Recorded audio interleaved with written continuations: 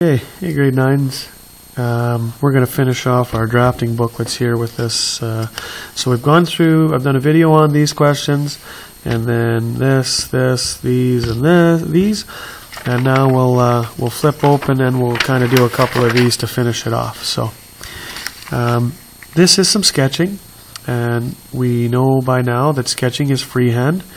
And all I want you to do with these, number one, it says complete the circles and then duplicate them. So you're just going to complete what you've got here. One piece there, one piece there. Keep going, keep going. And then you're going to duplicate it over here. So you're obviously going to try to do this circle here, and you're going to try to do this circle here, okay? And so that's basically what that's going to look like. And you're just completing this, the symmetrical view of that, and then you're going to duplicate it over here. Same thing with this. You're obviously trying to do some lines and make them look similar to those. Okay, same thing here. Oh, so actually here it talks about making a circle. So your circle needs to go through these points, and then you want to duplicate the size. So obviously you're trying to get the size the same. And the next page is some review of orthographic isometric and matching these guys up.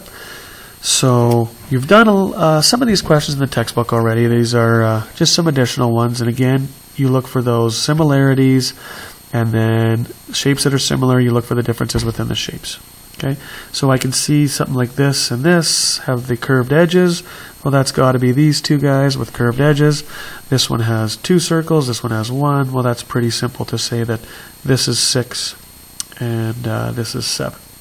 Okay, so you'll just go through and match those up. Okay. And the last page is actually a page of missing lines.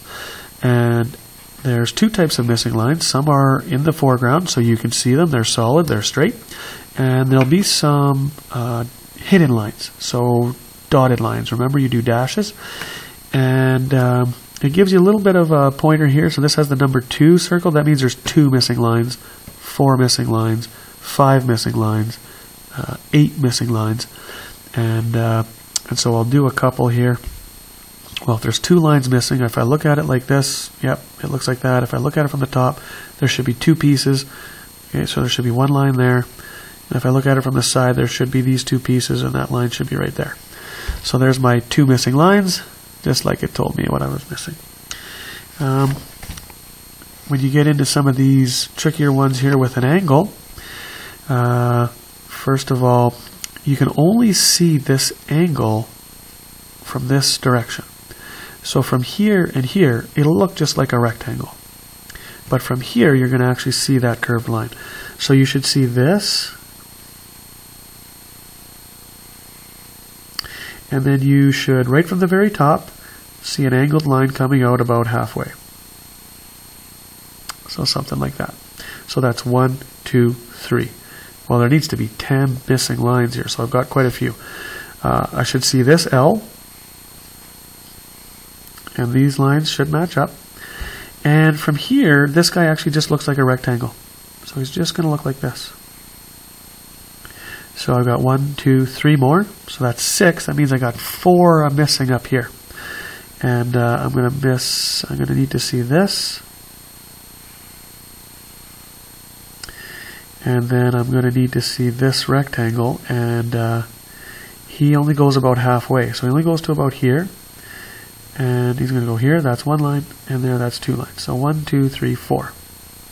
This should be kind of in line, and this should be about the same width as that. Okay, give or take. And so there's my 10 missing lines. Okay, real quick, I'll kind of show you something like this. If you're looking at them from here, that's this view. All you see is this nice clean rectangle. Okay, however, there's something happening in the background. And you need to draw that in with hidden lines. Well, it looks like it just goes down and back, down. Okay, so we're going to guess if it's about halfway. And it goes down, I don't know, maybe about a third. So dot, dot, dot, or dash, dash, dash. Forward, forward, forward, forward, forward. Okay.